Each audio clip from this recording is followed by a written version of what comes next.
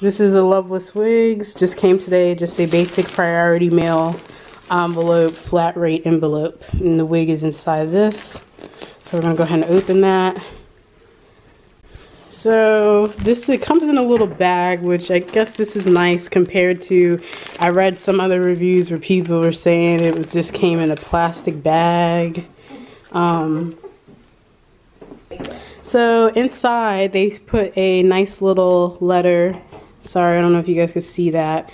Happily, because I explained to them that I was wondering where my shipping or tracking number was, because I'm leaving or going abroad in a couple weeks. So they gave me, I guess it's the free silk wig carrier. So I'm assuming that that means that you don't get this normally. I'm guessing that the wig otherwise would just come like that. So this is just because, yeah, there were issues with with receiving it in a timely manner, but we'll get to that later on. But it's a nice gesture, I have to say. So yeah.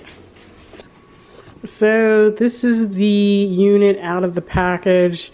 I'm not a wig expert. This is technically my first wig, so not really completely sure what I should be expecting, but it's a lace front, so you have the lace there.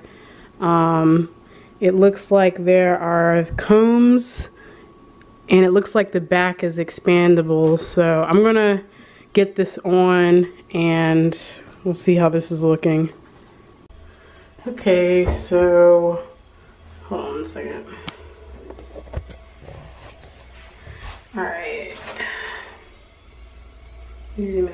So I have the wig on.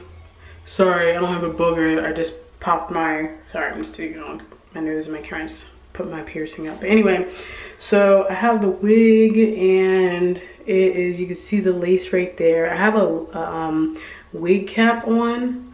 And I had my hair, I had to braid my hair. I do have thick hair, but right now I have the wig on, and unfortunately, it's way too tight.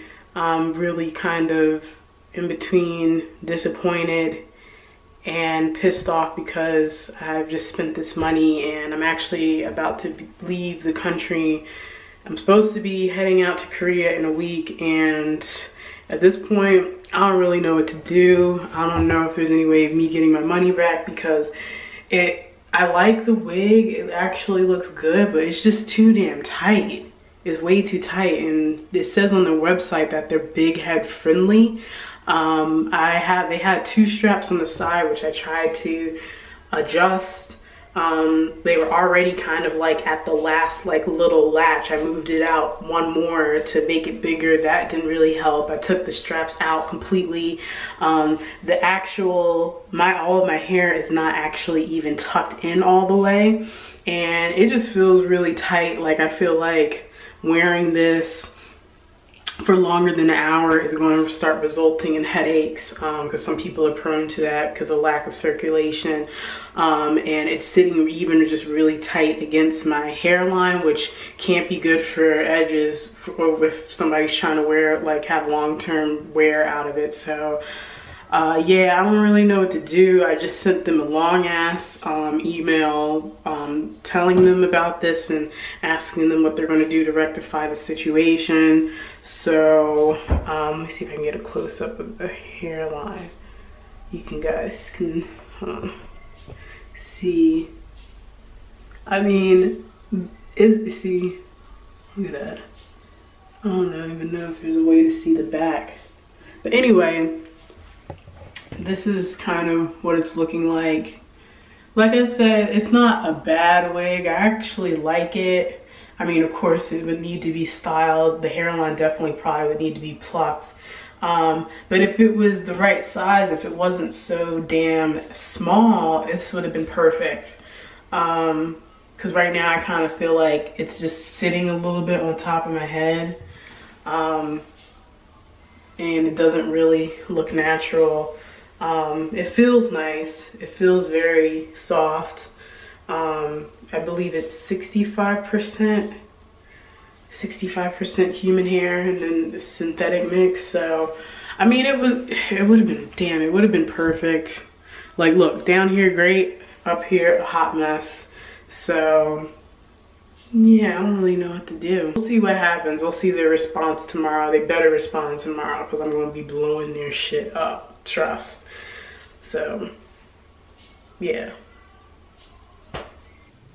Hey, so I'm just going to break down the overall experience in a quick basic review of the unit that I purchased from Lovelace Wigs. Or just a little background. I found Lovelace Wig, I think I found it through a Google search when I was looking, and it happened. I think I was looking up black-owned wig companies owned by black women. And so when you go to the website, I will say that the website is really nice. The model that they use, I don't know if that's the owner or if it's just a model, but she's gorgeous. It's very stylish. All the photos are put together very well. The wigs are slayed in all the photos, and they have pretty good photos as far as of each unit with all the different styles and the name. They are based in Marietta, Georgia, and they say on their website that they provide wigs. They do custom wigs, full lace. You have to forgive me because I'm not a wig expert. They do like they have full frontal. I think they do 360 all human hair, and they also have wigs that are blends. I think it's like 65% human hair and the rest is synthetic. So the unit I purchased is called the one that you saw in the previous video is the Liana wig. It was $90. So my initial experience prior to paying for the wig was actually good.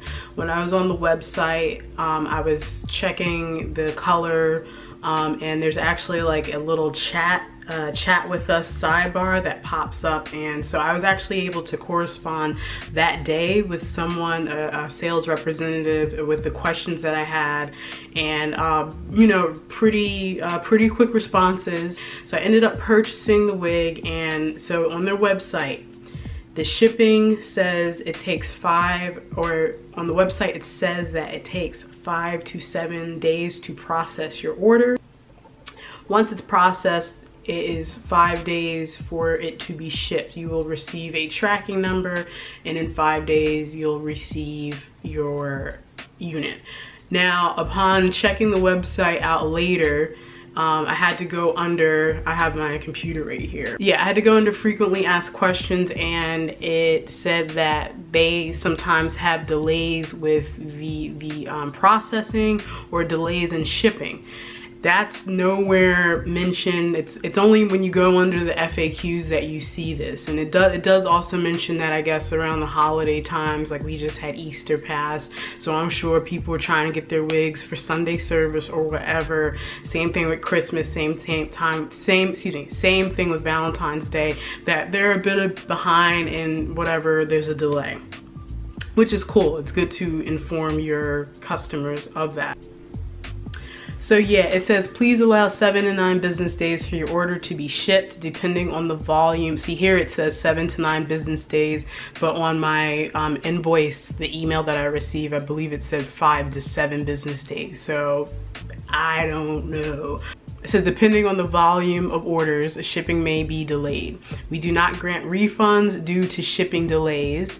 Orders may be dispatched sooner by request for a small fee of $24.50 for 3 to 5 day ordering process. These orders will be dispatched from our warehouse. I placed my order for the wig on March 15th, and today is April 3rd. I received the wig on April 2nd. So I was going off of their 5 to 7 business days. So 7 business days went by, and I ended up contacting someone in regard, because the day 7 came and there was like no email, no confirmation, because you get charged immediately. That money came right out of my account immediately. But it's like, I don't know, there's something when you deal with other companies, and yeah, I'm sure maybe they're bigger companies, you usually get confirmation emails. There's some type of, you know, and I did get that. You get that with the order number, but it seems that the processing, it can be 5 days, it could be 7, it could be 9. Like, you just don't have a guaranteed, solid guaranteed time of when you're going to get your shipping, your tracking number. Now, this leads to my next point. It wasn't until I placed my order that I was like, let me Google search some other stuff as far as like reviews, because most people, you buy a wig, you want to check the reviews. If you go onto YouTube, and this is also the other reason why I'm making this video, there's only one other chick that I came across who actually has a review of the wigs. And on their own website and social media, their Instagram, they have, like, you know, the cute little photos and sales and all that type of promo stuff, but there's not really any comments. I don't really see any comments left by people. And then as far as like on anywhere else on the website, anywhere else on the internet, with the exception of their actual page, that's only where you can find reviews, and most of them are like 4 or 5 stars. But I did find one page, it's Lipstick Alley. It was like a thread that I found, and there were mad complaints, mad people complaining about the shipping time. There were people talking about like at one point and this was just 2017, that the website was down. There were people complaining about receiving their wigs in plastic bags. And you guys saw how mine came. So they're not even coming in a box.